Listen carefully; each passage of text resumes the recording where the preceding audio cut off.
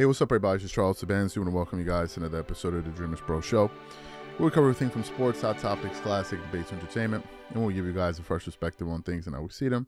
And today we have a very serious show for you guys. Before we get into it, please make sure you like the video and subscribe to the channel.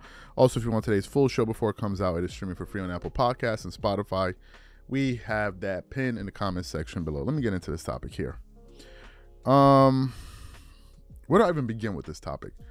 This morning, I woke up and I opened up my Instagram. As you guys know, currently in the UK, so that's the reason you see this particular setup. So a lot of the games coming on in the States come on pretty late, so I don't watch a lot of the games because it's too late. I'm not going to be going to bed at 5 o'clock and 6 o'clock in the morning to watch a regular season game, so unless it's an important game. So I woke up this morning and I open up my phone and I look at my Instagram. And when I open up the phone, I see an image slash video of Draymond Green. Warriors are there playing a game. Draymond Green is being defended by Jusuf Nurkic, a member of the Suns.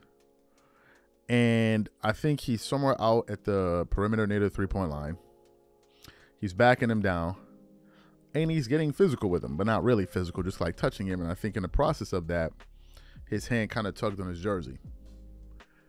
And then Draymond Green, in his typical emotional, unstable self, turns around and swings.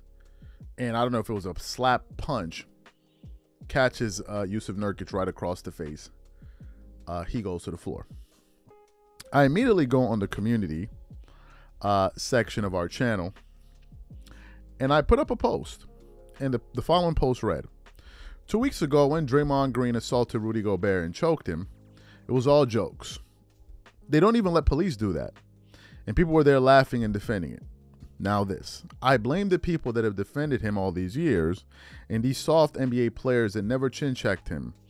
He needed to run up on Ron Artest or Marcus Morris Sr., and that would have been the last time he did that. He needs to be suspended for like 25 games. That man is clearly emotionally unstable. Then some people said, oh, Marcus Morris Sr. is a bad example because I saw Marcus Morris Sr. and Draymond Green get into a tussle. Marcus Morris flung through Draymond Green to the floor. Draymond Green stood up and started talking. And there was nothing. There was no, I'm coming for it. There was nothing.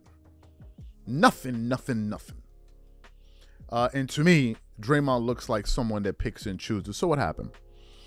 I was waiting to see what some of the bigger names in sports had to say, and I came across a soundbite from Jay Williams. And Jay Williams recently did a sit-down on ESPN First Take today to discuss this very issue. And thus far today, Jay Williams has been the only person that has had the courage to call it exactly like he sees it. Now, as you guys know, prior to this,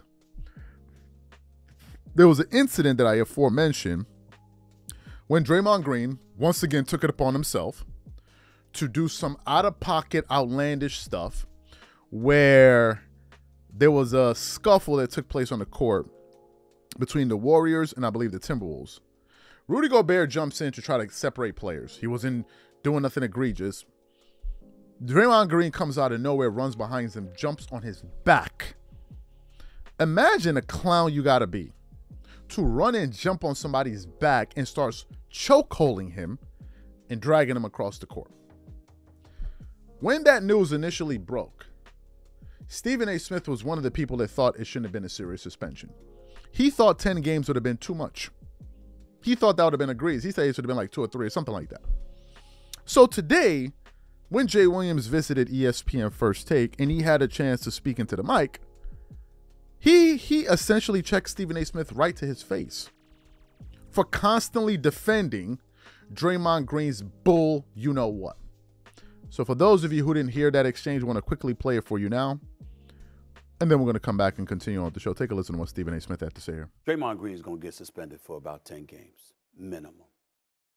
It's coming. I hope you brace yourself. I love Draymond. Can't excuse it. He apologized. I can respect that. That was a flagrant 2. He definitely should have been ejected. But we all know what's going to come down we know that the league office is going to meet this morning. I can tell you right now, through my sources, they're meeting as we speak. Right now. Right now, doggy. They're meeting right now. This is not going to be a Joe Dumars decision. This is not going to be just a committee decision. Adam Silver, the commissioner of the National Basketball Association, is going to be directly involved with the decision that comes down involving Draymond Green. He's been warned on numerous occasions. I went off about how some of it I thought over the years has been unfair, but nevertheless, his reputation is his reputation. He was warned on numerous occasions. He was suspended 5 games already this year, and now here we are with this. They are going to bring the hammer down. And I'm going to say this, and I hope Draymond is watching this.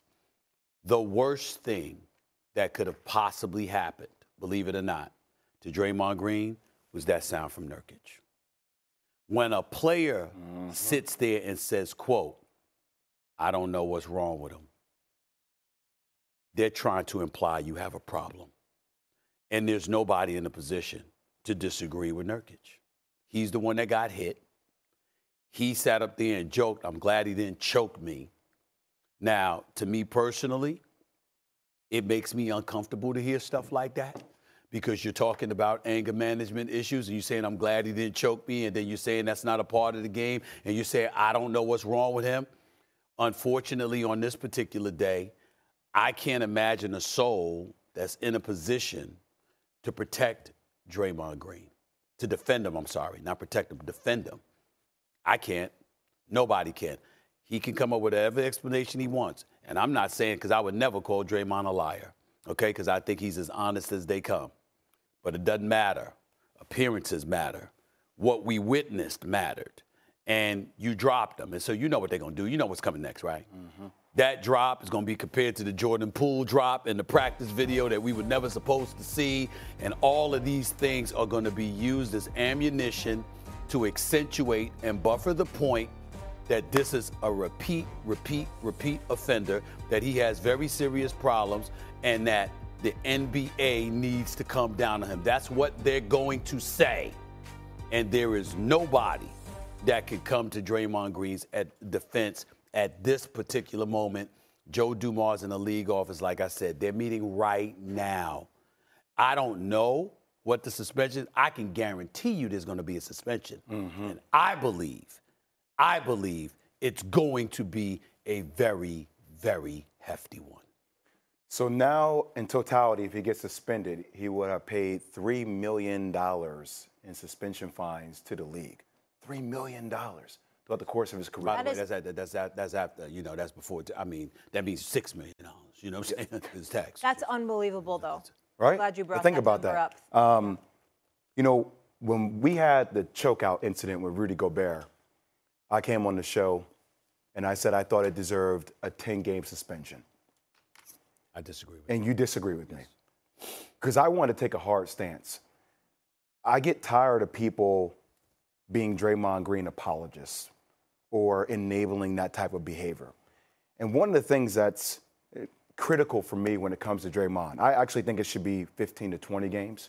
We'll see where it's going to be, whether that's 10, 15, or 20. I'm just speculating. I'm just saying I think it's going to be a minimum of 10. Okay. It's also how you follow things up. So, you know, after the first incident with Rudy Gobert, I mean, we didn't get back to the Domantas Sabonis stomp on his chest. But after Rudy Gobert, he said the consensus amongst all of us is that I'm going to be me no matter what.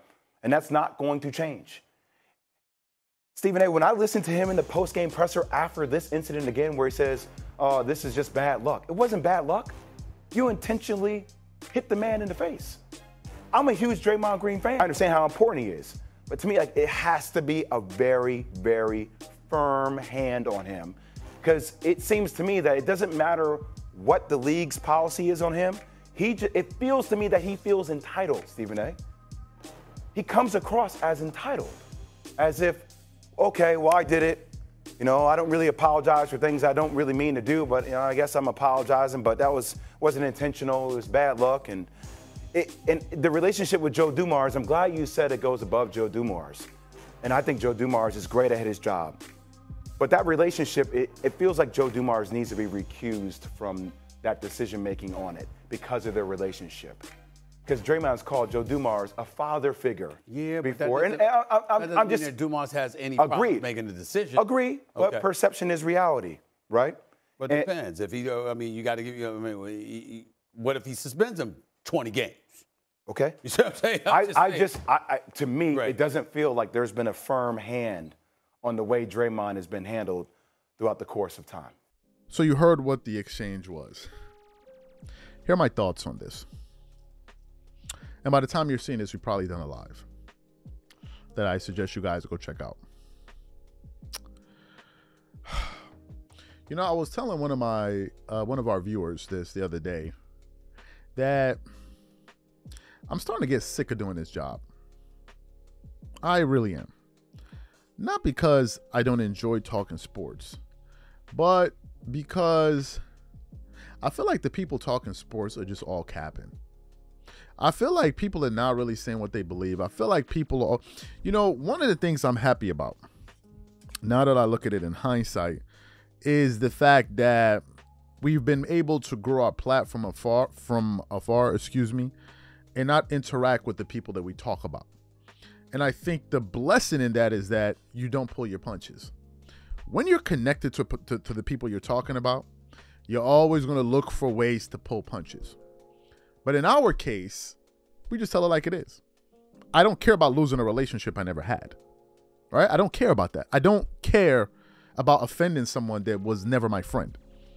When I know that I'm telling you exactly what I think because I'm beholden to the audience, not to that person, not to that relationship. Do you know why? Because if that relationship goes away, if the audience goes away, is that person going to be paying my bills? I don't think so. So your opinion really doesn't matter that much. Doesn't really matter, and your friendship doesn't really matter that much, if we're being honest about it. And I've been noticing people just tippy-toeing around this situation. I've been looking at some NBA guys playing like, nah, well, you know. Like, nobody wants to keep it real, and I'm sick of you dudes.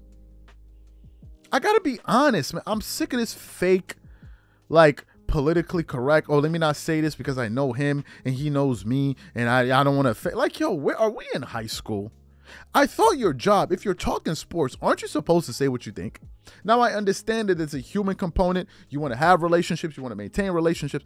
I understand all of that. But when something is clearly self-explanatory, like a particular situation like this, it becomes nauseating to see people take the position that you know is inherently wrong.